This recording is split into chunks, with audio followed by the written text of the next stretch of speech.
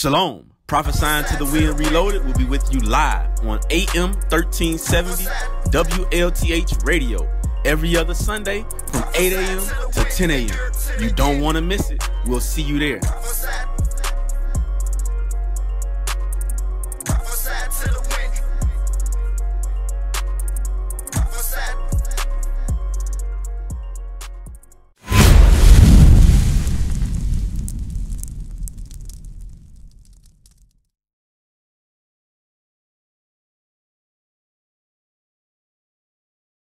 Hey, shalom, shalom. We are back live. You're listening in to Prophesying to the Wind Reloaded on WLTH 1370 Radio. And again, if you want to call in with any questions, comments, or concerns, you can dial in 219-885-1371. 219-885-1371. So we're going to continue on. Read this article real quick.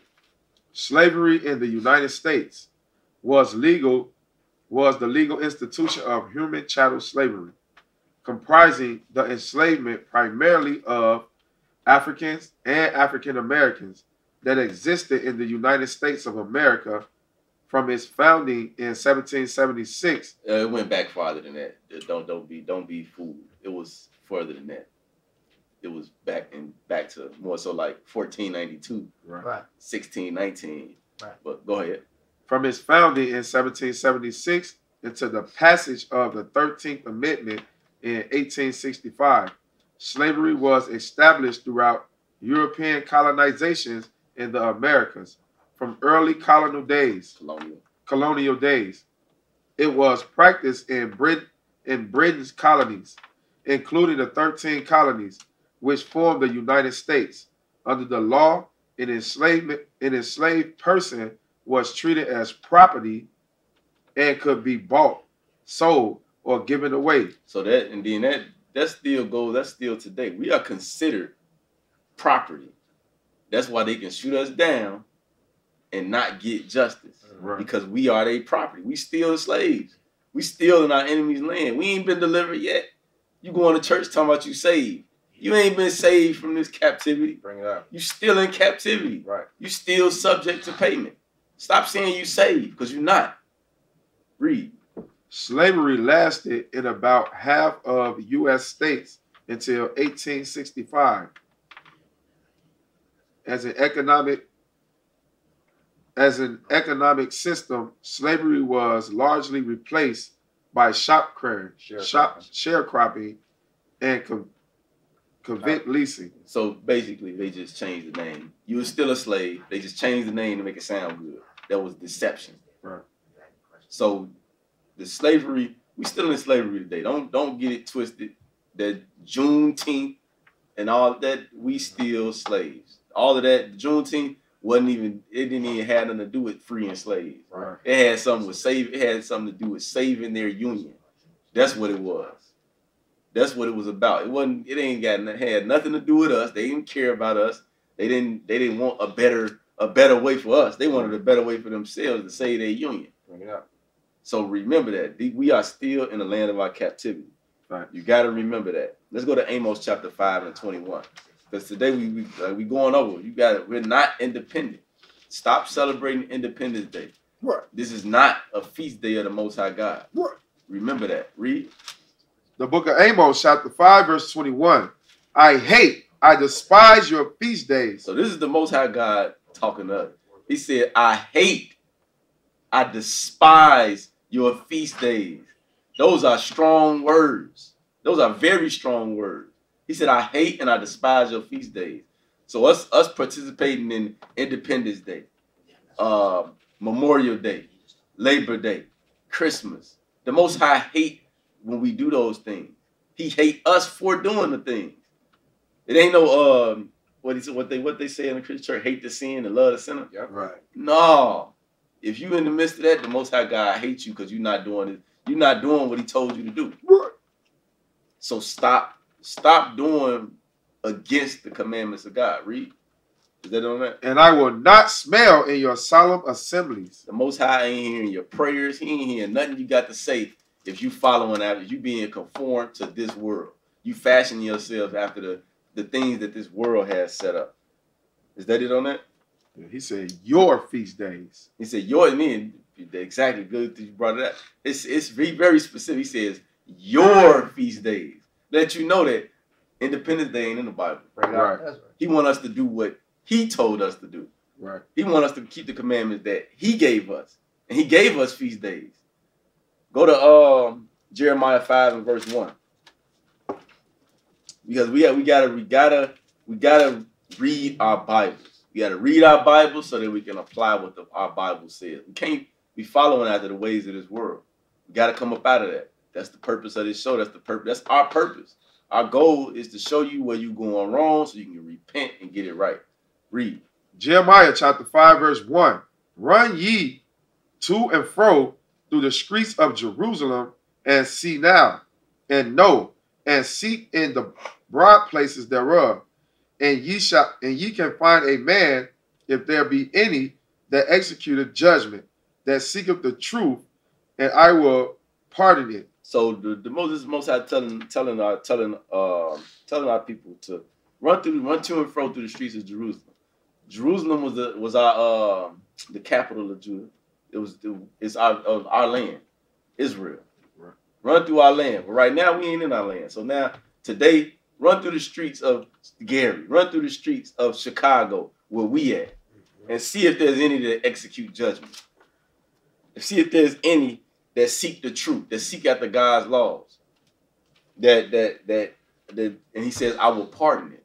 And he says, I'm gonna go back. He says, if there be any that executed judgment, that means is there any that's reporting these evil Negroes that's killing people? Right. Is there anybody that's snitching, as they would say, so called? Right. Is anybody revealing the evil that's going on in the community so that they can get the evil out of the community so our kids can stop getting murdered and shot down?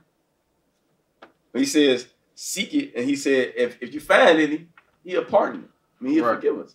But when you do that, you go to our community, you're not gonna find it. That's one of the reasons why the violence is so high in our community. Because ain't nobody seeking the truth. Ain't nobody seeking judgment. Read.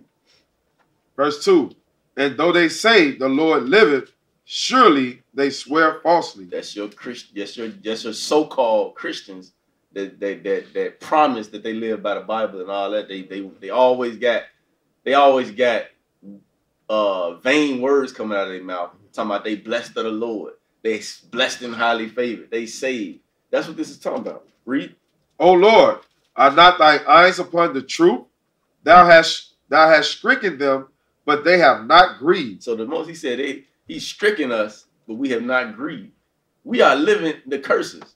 Our neighborhoods are evident that we living under the curses, and we are not grieved. We take joy in going to celebrate Independence Day. Right. We take joy in doing all these foolish things, but then we go back home and we living in the curses. We living in the slums. Right. We living in the ghettos. Thou hast consumed them, but they have refused to receive correction. We refuse correction day in and day out. Yeah. When the 3-year-old gets shot and killed, the 3-month-old gets shot and killed, we refuse to receive the correction. Because believe it or not, these things are happening. The Most High God is controlling everything. We're not going to go there for time's sake, but Deuteronomy 32 and 39 says, God says, I kill and I make alive. Right. So these things are happening to us like this because we refuse to receive correction. Read. They have made their faces harder than a rock. They have refused to return. We are a stiff-necked people. I mean, they got the little child, your son or daughter. You tell them to do something, and they neck stiff up. Right. That's what it's talking. We are stiff-necked people. Disobedient. Read. Disobedient. Therefore I said, surely these are poor. They are foolish, for they know not the way of the Lord, nor the judgment thereof of their God. And this is the problem. Our people, the blacks, Hispanics, and Native Americans, you don't know the way of the Lord. I don't care how many Bibles you got on your bookshelf. Right. I don't care how many Bibles you set on your dashboard. I don't care about the rosary beads that you're not supposed to have anyway, that you got hanging on your rearview mirror. That don't mean nothing to the Most High God, because you ain't doing what he told you to do. Jump to verse 25. Jeremiah chapter 5, verse 25. Your iniquities have turned away these things, and your sins have withholding good things from you. So we are in captivity. We are at the bottom of society because we are in the midst of sin. We are in the midst of breaking God's rules. So that's why that's why we are not the ruling nation. That's why we are not the top nation. Because the Most High created us and gave us the world, but now we living at the bottom and we don't possess an inheritance with the world because we choose to day in and day out break God's commandment. Right. That's why the things going on in our community. Read. Verse 26. For among my people are found wicked men. They lay wait as he that set up snares, they set a trap, they catch men. Not only is he talking about your gangs and gang bangs and all that, they set a trap and lay a snare. This is talking about your politicians, your black politicians, right. Your Christian pastors. They just lay a snare because they're not teaching you God's commandment. Right. So they lay in a snare for you to catch it. They doing the biddings of the oppressor, and you catch it, and now you deeper in the midst of sin. You being led astray. You being constantly fooled. From jump to 31. Verse 31. The prophets prophesied falsely, and the priests bear rule by their means.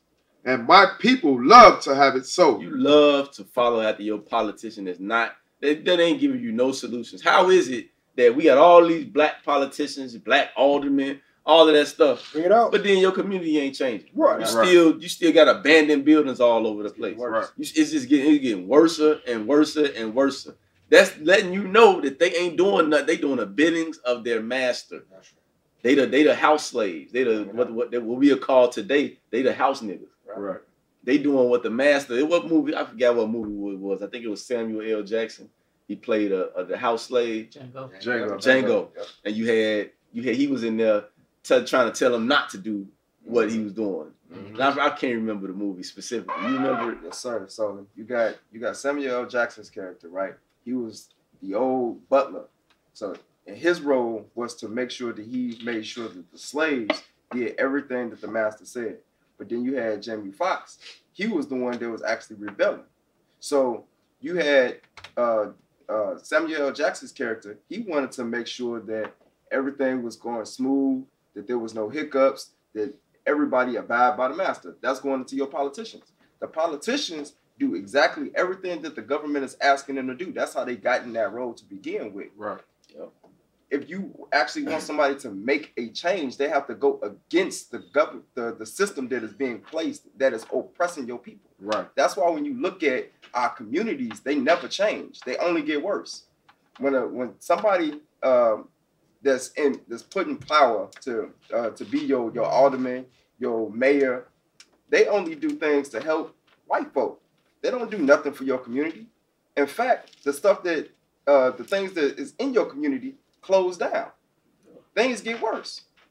I mean, so you look at all the abandoned buildings that you have, you look at the potholes that's in the street, and you're sitting there, you're complaining, like, where all my tax dollars, where's they going? They're going right into the pockets of the government. Yep. So that's what we gotta notice. The prophets prophesy falsely, and the priests bear rule by their means. Going back into your Christian pastors as well, because the politicians and the Christian pastors are working hand in hand. They're working hand in hand to keep you down. Right. This says, did we finish that? And my people love to have it so. And what will you do in the end thereof? It says we love to have it so. And the Most High asking, what will you do in the end thereof? What you gonna do when judgment day come? Mm-hmm. You gonna try to plead? Oh, I'm sorry, I didn't know. No, you know, because you hear it right now. Right. You just being rebellious. He said, but in that day it's gonna be too late. That's why he said, what will you do in the end thereof? Because at that time it's gonna be too late. Mm-hmm. When the black Messiah cracked that sky, it's too late. It's over. Time is up. Right. The grace period is done. Payment is due. And if you've been living in sin and wickedness and celebrating Independence Day, your payment gonna be death. You ain't gonna get the kingdom. Right. So today you hearing these things. I don't care how much charcoal you bought and how much meat you bought to put on the grill today. You hearing us today? Stop right now. Don't make no tarrying to turn to the Lord. Right. The thing with that is all that charcoal, that meat, that's gonna be that's a symbolism for you. And that day, when the Lord comes, that you're gonna be the charcoal and that meat. You're gonna be the one that's roasting in fire if you don't repent and turn from your wicked ways. We used to scream black power while heroin was pushed. But at the end of the day, nothing's in vain. IUIC has been given a vision. The tents of Judah has risen. Many has attempted the mission. Minor murmuring, omitting, and missing the mark. Just reading that he had the flame of fire in his eyes gave us the spark. We on Paul's mission. We out on the road, purple and gold. From Mexico, Cuba, Haiti, Ghana, Sierra Leone. 144,000 boots banging, concrete crackling. These are how men repented at heart. The scriptures is proof. IUIC, we deliver the truth.